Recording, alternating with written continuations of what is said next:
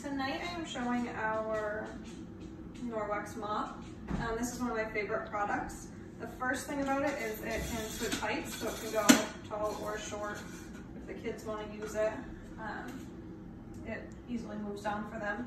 There's two different mop heads. This orange one is the dry mop, which we're going to use to sweep. You just go in a figure-8 motion, and it easily goes underneath stuff, which is great. It picks up dog hair. So you go in a figure-8. I purposely left it a little longer on this side. If you flip it up, you can dust your baseboards at the same time, which is a bonus. So then, once you sweep everything, you will bring it to the trash can.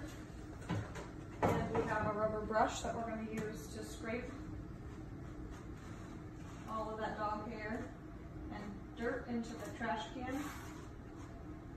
Norwex microfiber makes everything stick to it, rather than just flinging that dog hair all over the house.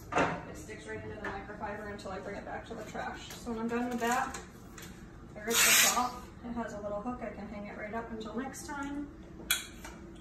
And then I switch to the blue mop head, which is the wet mop. I've already put water in the bottom of this one.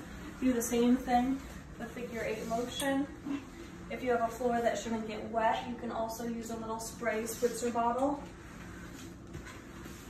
to wet down the floor ahead of time, just a little bit, and then mop over top of it, rather than getting the whole mop head soaked.